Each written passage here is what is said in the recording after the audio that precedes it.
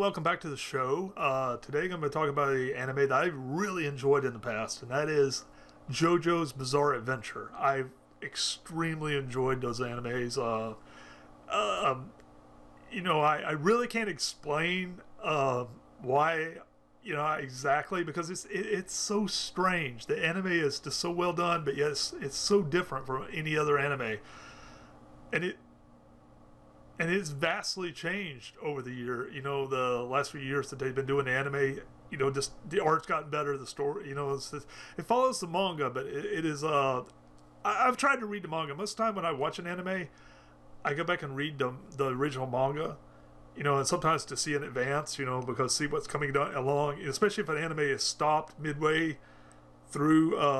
In some cases it catches up to the manga, or it's covered a certain couple of chapters, and you can go ahead and read the manga and you see what's coming down the pike, like Attack on Titan. You can see what's coming. You're way ahead of whatever the anime's at, but yet you can still look ahead and see where the story's going to go. That's an example. But this is the one manga I really don't enjoy the manga as much as I do the anime. The anime's a lot better in my opinion. That's just my opinion. I'll just leave it at that.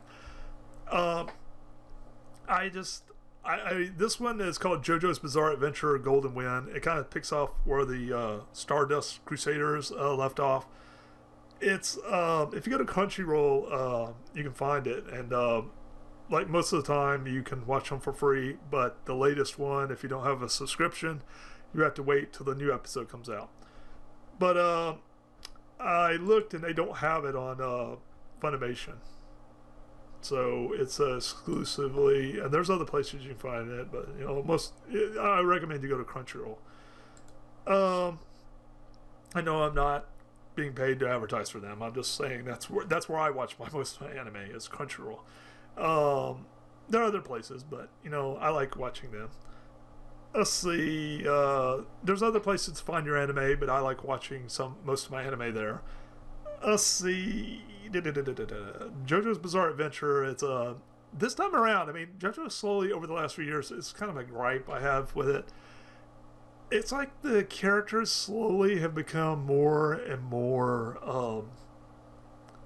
metrosexually looking, effeminate looking. I mean, they're kind of got that girly boy look about them, which I feel uncomfortable watching because it's like, it's really violent, really, they're real men in it. They act like real men, they fight like real men, but they look like girly boys. That's the best way I can put it. I mean, they got like the little heart-shaped things on their like chest. It gives off this kind of a gay vibe. They're not gay, but it literally gives off that girly boy, like, you know what I mean? Just, in fact, some of them wear dresses and stuff, and this time around, it's this. If you didn't know better, if you first looked at the art, you had no idea what JoJo was. Most people look at it and go, "Nope, I'm out."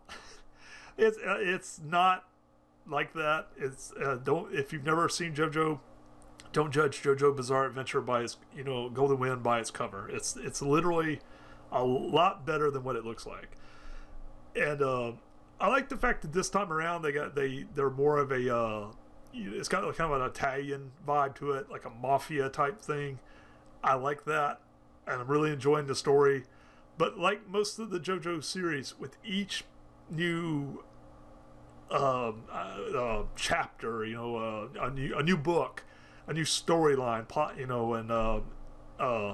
it seems to vastly change. Even though the same characters are there, you could literally tell that they just completely shifted and they went a new direction.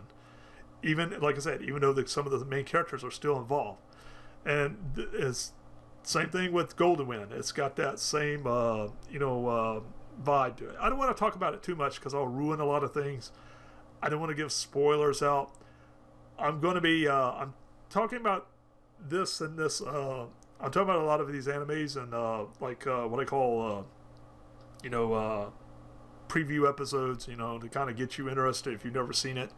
And then at a future date, I plan on starting to talk about as each episode comes out. You know, kind of I'll be talking about spoilers and whatnot, and, you know, what I liked about the episode, what I didn't like. Talk about what I was like, oh, what, I can't believe that just happened. I can't believe that character got killed. I can't, you know, I'll be talking about more in-depth things. That's what I plan on doing. I haven't done that yet.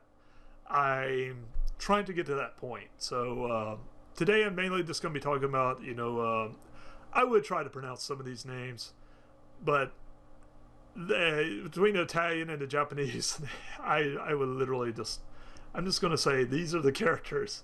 And I'm showing a clip of, I'm showing a lot of the artwork as I'm going along, and I'm even add some video in post-production. But I really highly enjoyed this, and as you can see, the art's great. It's a little different, but I guarantee you, and especially go back and watch the first few JoJo series, and see if I can find, yeah, like Diamond's Unbreakable. I really enjoyed that one. That was really good. It was I've enjoyed them all, but I really enjoyed the last 2 series that they did. Anywho, I just want to mention that's all for today. And by the way, I love David production. That's the other thing I like about JoJo. At the end, they have like real music. Most of these animes are used like, you know, Japanese, you know, bands and whatnot. They actually use real. That's the cool thing about JoJo. You know, like I'm trying to think of some of the songs. It does not say. Oh yeah, there it is. I just love the way that they use, older songs that are, you know, hits. They've used from the 70s all the way up to the, you know, late 90s so far. And that's one of the few animes that does that, and they do it really well. It makes the ending credits really even cooler than what they usually are. You know, it's just, that's the cool thing about JoJo, and that's the other thing. Nice thing I like. I just wish I could see some more of the characters from Stardust Crusaders interacting more with this one. They're in there, but they're right now they're just focusing on these new set of characters. Anyway, but there's still 39 episodes left. So according to this season for Golden Wind is going to have 39 episodes. So at some point we'll probably see them mix up. Like I said, I haven't looked ahead in the manga because I didn't like the manga that well, but I really enjoy the anime. So and nothing against manga. I love manga. For whatever reason, JoJo, maybe it was so vastly different from the you know, the anime that is kind of, sometimes it just, you know, I'm like, okay, I'll pass on that, which is fine because I read enough manga and anime. It saves me time. So, you know, if I just like the anime, that's fine. Anyway, getting off track, and JoJo can do that. I can talk about JoJo all day. I really enjoy it, and please check out Golden Wind. Like I said, you can go find it at Crunchyroll. Just put in JoJo's Bizarre Adventure Golden Wind. All right, that's all for now. I'll catch you later.